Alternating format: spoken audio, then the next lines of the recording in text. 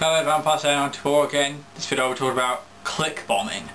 Now, click bombing is where some people, there's a sort of campaign there I think for it, where people go onto channels of people, not so much the biggest YouTubers, but like people who've newly become partners or certain people on YouTube, and what they do is they click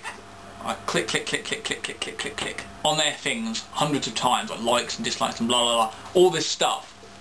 And so the stats go almost through the roof, or up. Stats go real. And when they have their Google check, it looks really suspicious, because they then wonder, well, has there been any foul play involved in this person suddenly gaining this amount of views and subscribers in this certain space of time? And people have had their channels closed down because of it. And it's wrong, because you know, you're destroying somebody's channel. You're making someone's channel almost get deleted and sort of shadowed by Google and sort of, you know, monitored by Google and everything.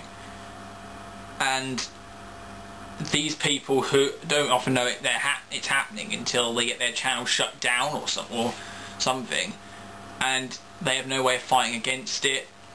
It's something that's completely beyond their control, and you know, it's a real wrong thing. So that's click bombing.